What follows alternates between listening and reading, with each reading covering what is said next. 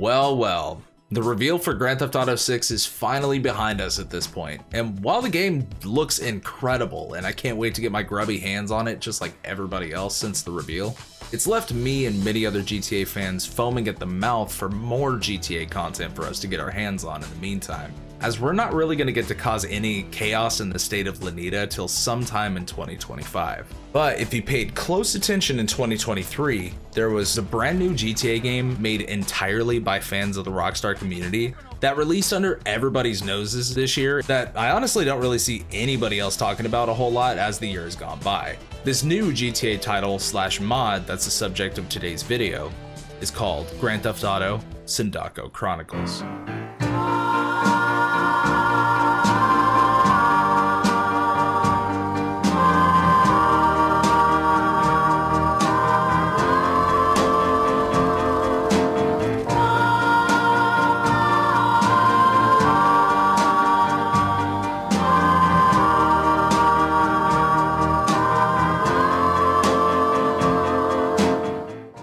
Sindacco Chronicles is a total conversion mod for GTA Liberty City Stories made entirely for the PSP, with its own unique story following the rise and fall of the Sindacco crime family during the events of the game it's based off of, giving a totally different perspective on the gang wars happening around the time of the end of the century. The story itself takes place in 1998, relatively at about the same time as Liberty City Stories takes place in the 3D universe, making this essentially a type of episode from Liberty City in said 3D universe, even though that's kind of already what Liberty City Stories was. But anyway, with the timeline of events that you play through running in tandem with the main story of LCS, and a bit of it taking place afterwards, this gives the mod authors an interesting direction to take for this whole thing. Seeing as you can go plenty of other directions with a total conversion mod, this gives the mod authors a chance to flesh out the seedy underbelly of Liberty City just a bit more utilizing this game's story. But before we cover the rest of the story and what it's about, I just wanted to take a second and say real quick, thank you so much for watching this video. Okay, back to the story. GTA Sindacco Chronicles consists of 3 different acts taking place across the 3 islands of Liberty City. But unlike other GTA games of the 3D universe, where you pretty much only played as one single character throughout the events of those games, in Sindacco Chronicles, we get the opportunity to play as multiple protagonists throughout this game's story, with the very first act of this game having us step foot into the shoes of none other than JD O Toole, which you may recognize as one of the side characters early on in LCS's main story. I mean, who wouldn't recognize this guy? He first makes an appearance in these freaky tight leathers. Ooh, just look at him. What the fuck are you wearing? What? This? Oh yeah, and these are totally an unlockable outfit in this, by the way. But anyways, JD just got out of prison and is making a new name for himself in the streets of LC, with the help of Sindacco and the rest of his crime family, of course. And JD's goal is to make a name for himself within the Sindacco family, while they themselves are at war with the various other gangs scattered around Liberty City, like the Forellis, and specifically at this time with the Leones.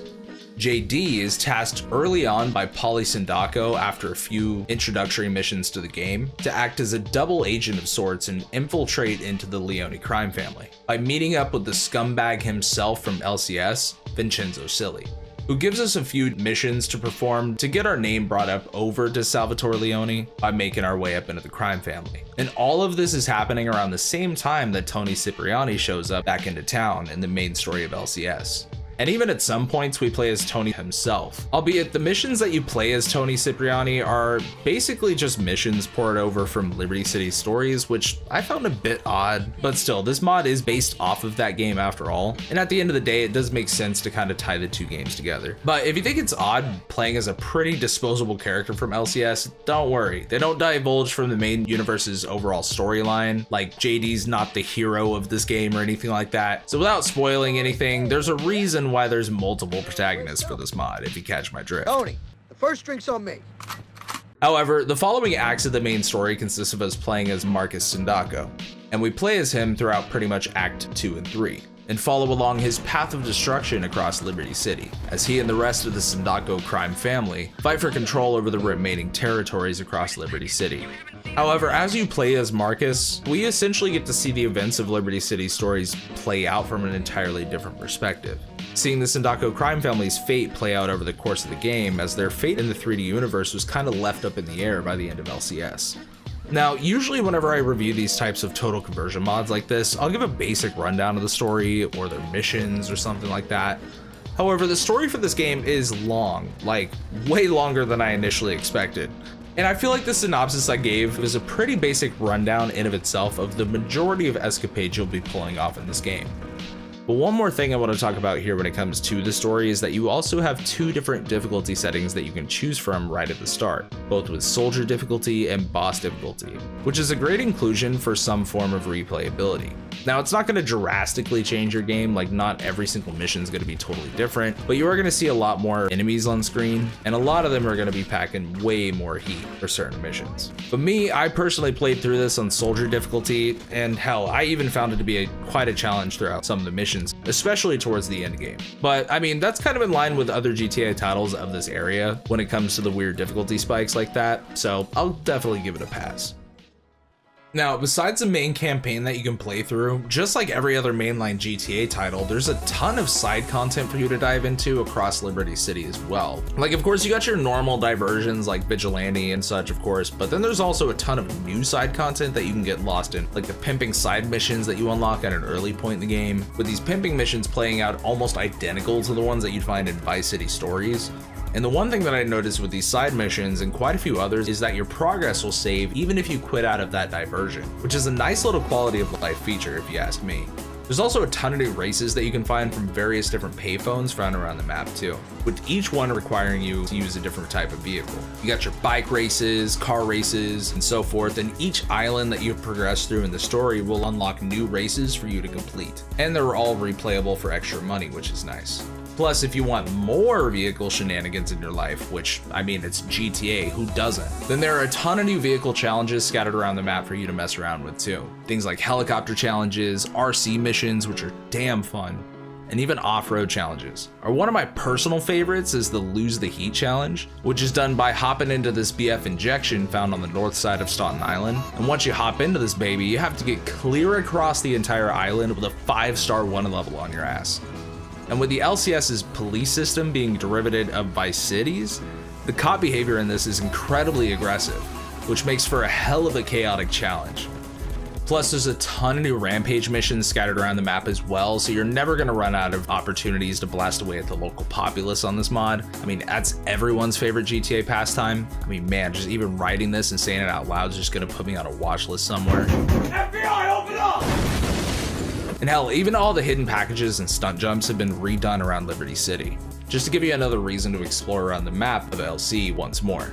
But don't venture too deep into the shadows of this decrepit city, as there's some mythical beings that have been spotted by the locals that you may want to watch out for. And oh hey, do you remember that snapshot collectible from GTA San Andreas? Well, that feature is also available here as a little side diversion for you to complete, and it works exactly like it did over in that title too, letting you GTA snap your way across various landmarks across the city and snap some sights to unlock some extra goodies after all is said and done. Plus, another little feature from San Andreas is the fact that you can buy multiple apartments around town that you can use to save at. Although, this part I would say is kind of disappointing. Mainly for the fact that you can't really walk into these apartments and do anything inside of them. They're mainly just places for you to go to, save your game, or even a car that you come privy to. And early on in its main story, you're also going to be able to unlock a brand new side activity called Vendetta missions. Now, I mean, these missions are essentially assassination missions found from other GTA games, but with a slight twist. These are all going to be targets that have wronged the Sindacco family back in the old days. So we're just sent out to go ahead and take these guys out. Easy money. Plus, the guy who provides these missions to us is also another fence that we can use to buy weapons at a slightly discounted price. Plus, these are also weapons that you typically won't find at most of the ammunitions across town. And another thing too is the more Vendetta missions that you complete, the higher tiers of weapons get unlocked, meaning you can get an RPG for cheap after doing these missions throughout the course of the story. Plus, more Vendetta missions are going to unlock the further you progress in the story, giving you even more of a reason to return here to help out with the family. And not only do you have all of this side content to play through, but you also have the business estate system from Vice City Stories also brought over to this mod in a way. Now, keep in mind, this feature is unlocked at a later point in the story, like more or less at a point in Act 2, but the basic gist of this is that you'll be able to clear out opposing gangs from their business fronts, by destroying the vehicle that's parked outside, and by doing so, it's going to trigger a gang war for us to complete to pretty much take over said business. Now, since this feature is from Vice City Stories, which released after LCS, there's going to be some slight caveats to this new feature. But once you take over that business, you're going to be given the option to hand over said business over to Uncle Polly, or just keep it for yourself for a little bit of an extra revenue stream. Unfortunately, you won't be able to manage these businesses at the storefronts that you take over like in VCS, but there is a Sindacco's headquarters that's downtown that we can use instead. And this is cool because you can actually manage all of the businesses that you've taken over across town, check your statistics on who owns what, and even gather any revenue that's made from the shops that you've taken over. Meaning you'll have a steady stream of revenue throughout the system, which is nice because the money payouts for the story missions are basically chump change, which, just like Vice City Stories, almost incentivizes you to take over businesses if you want to keep up a good revenue stream in this game. Mind you, the only thing you're really going to be spending money on in this game though are guns, but I mean, trust me, with how many combat encounters you're going to be getting into, you'll be spending quite a bit of it as you go throughout the game's runtime, as almost every single mission is going to have some sort of combat encounter. Another cool little feature about the Sindacco headquarters though is that you can also hire bodyguards that cost about 200 bucks each, and they'll assist you in combat in both free roam and in some story missions I've found. And this can definitely help out in later story missions if you find you're dealing with way too many enemies, or if you're playing on that boss difficulty I mentioned earlier. Because like I said, the game gets incredibly hard for absolutely no reason within the final act. And you're also going to be able to buy several different business assets, just like in the original Vice City. And from these business assets, you'll be able to complete even more missions down the line. And completing these asset missions will in turn give you more revenue streams in the game, making this almost feel like if Vice City Stories like best features and Vice Cities just kind of like set in a Liberty City setting. And I don't know, man, I'm all for it. However, one of my favorite parts about this mod has got to be by far the soundtrack, because the soundtrack that the team curated for every single radio station that you come across in this game curated fucking bangers for every single one. And mind you, GTA 3 and even Liberty City Stories both had pretty good soundtracks of their own, mind you.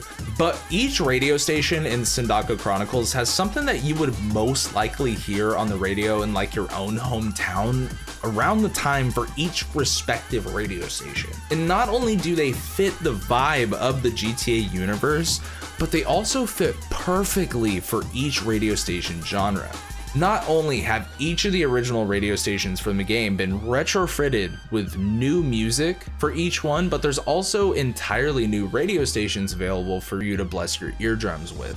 Now, unfortunately, there's no Rise FM. I was a fan of Rise FM from both GTA 3 and LCS. However, we get the replacement of Rise with Orbit, which is basically a house music radio station that features different songs from Daft Punk, Crystal Waters, and a few others, and is probably one of my favorites in this mod.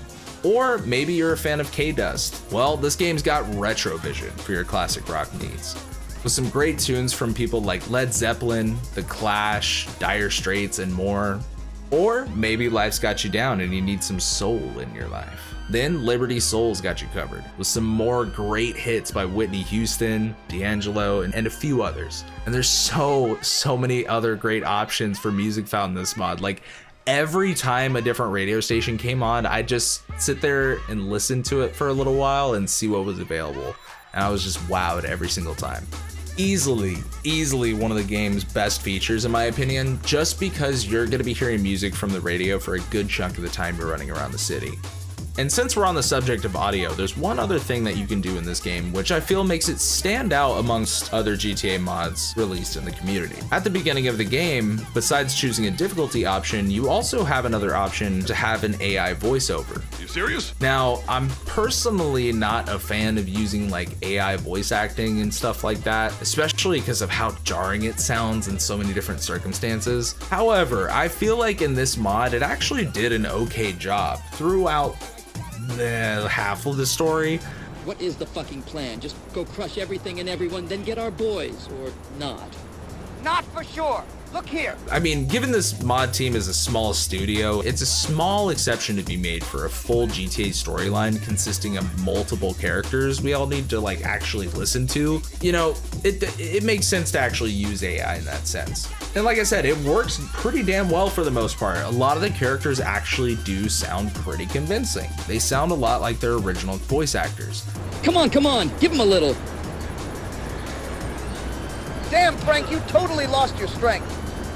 JD, punching the shit out of these debtors is a job for thugs way dumber than me. You be quiet. With a mouth like that, be careful or someone will shit in it. But then you got people like Salvatore Leone or 8-Ball. Hello there, Joseph Daniel O'Toole. Mr. Salvatore, it is so thrilling to me. Relax, and don't even call me mister. We are trying to build friendship here, isn't that right? So, you want to be our mole in the Sindacco family? Or many different other people in the game. Like they sound off, like it just doesn't sound like them. Sometimes it worked, sometimes it didn't. But overall, it's definitely an interesting experiment because I haven't really seen any other mods or full-on total conversions like this actually use AI at this scale. And also the great thing is too, if you do find it too distracting or anything like that, you can always turn it off at any time while playing the game, using a button combination that the game tells you about pretty early on. Nice. But yeah, having the option to turn it off and on is totally awesome because like I said, the voices throughout the game are an entirely mixed bag. But that's not the only mixed bag that we're talking about here. As overall, I personally found this mod to be, well, just okay. I mean, it definitely sounds like I've been praising it for the most part, and I definitely have. It's a hell of an achievement for the team to develop a mod like this, especially for a PSP version of Grand Theft Auto. And even if it to be developed and ran on original PSP hardware, like, damn, dude, that's dope. I'm sure it wasn't an easy task to do all of this, and especially to create it on such a limited engine. But the story overall was what the mixed bag was for me. And for the most part, I mean, the story just consists of us working for the Sindaccos, which really were just a relatively underdeveloped gang in the first place. And it's not really surprising to me in that sense that the storytelling just doesn't get too deep in its own regard. Since the Sindaccos themselves were relatively left to the back end of the main universe's plot points, it didn't leave the mod authors a lot of wiggle room in terms of telling their own story with the Sindaccos. It felt like the mod authors would give a bit too much exposition for past events in certain scenes, that it felt like we were just kind of like learning history lessons about the Sindaccos when talking to certain characters.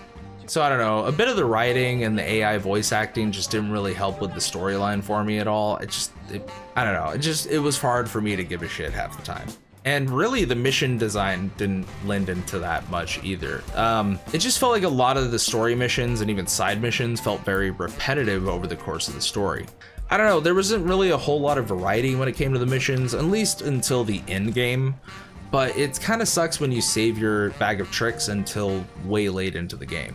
And again, it could have been due to the limitations of this already limited engine that the devs had to work with. And again, I'm really not trying to knock these mod authors down a peg at all. This is just my opinion when it comes mainly to the story of this mod, because the work they put into this project overall is nothing short of incredible work in the GTA community for being made solely on these developers' free time. And the bite-sized nature of these missions lend it to being best played on a handheld hardware like they developed it for anyways, which works out perfectly for me because for myself, as someone who's very busy half the time, like for being a dad, holding a 9-to-5, while also trying to pull out some banger content for you all whenever I can, it can be tough for me to find some time to sit down and play a game like this when I have so many other things going on. But like I mentioned earlier, this game was developed for the original PSP hardware, which means you have some options when it comes to playing this bad boy. Now, I haven't owned a PSP in years personally, and it's been a very long time. However,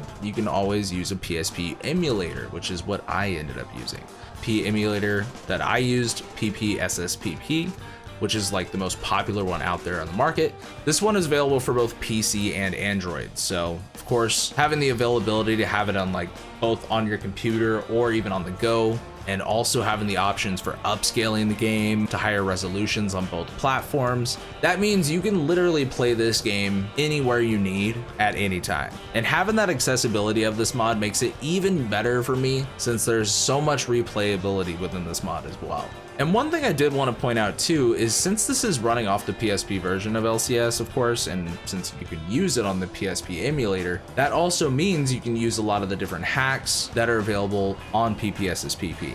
There's things like higher texture packs that you can get for Liberty City stories, or even a right thumbstick patch that you can use as well, and those can easily be ported over and be used even for Sindacco Chronicles. And oh yeah, I haven't even mentioned throughout this entirety of, the whole video, this game is free, by the way. Like, you don't even have to own a copy of Liberty City Stories to play this at all, which is a nice addition. But one thing about that though is hopefully that it doesn't step too many toes on the corporate overlords over at Take-Two. But if anything, this mod itself just shows the passion that Barcode Studia has at bringing a new, authentic Grand Theft Auto experience to the palm of all of our hands. And because of the ease of access and the replayability of this mod, it's an easy recommendation for me for some quick GTA content to play while we wait for GTA 6 to come our way. But when it comes to Sindacco Chronicles, while it's not the best storyline to write home about, it's, however, a genuine Grand Theft Auto title when it comes to just about everything else. And it was solely made using Liberty City Stories as a foundation, and developed even for the same platform that LCS was released on. Which, in the GTA modding community, and in my opinion as well, it's a major achievement in of itself. With mods being developed for these engines for ages at this point, it's incredible to see entirely new games being developed for this franchise by loyal fans who understand what makes a Grand Theft Auto title so damn good. The team who made this mod, like I mentioned earlier in the video, are actually the same ones who developed a whole nother GTA title for GTA 3 a few years back as well, titled Forelli Redemption. If you're interested in yet another fan-made GTA title. That one doesn't have AI voiceover, but it's still a whole nother GTA title that you can check out. And I'll leave Barcode Studio's website link down in the description with both of these titles found on their website.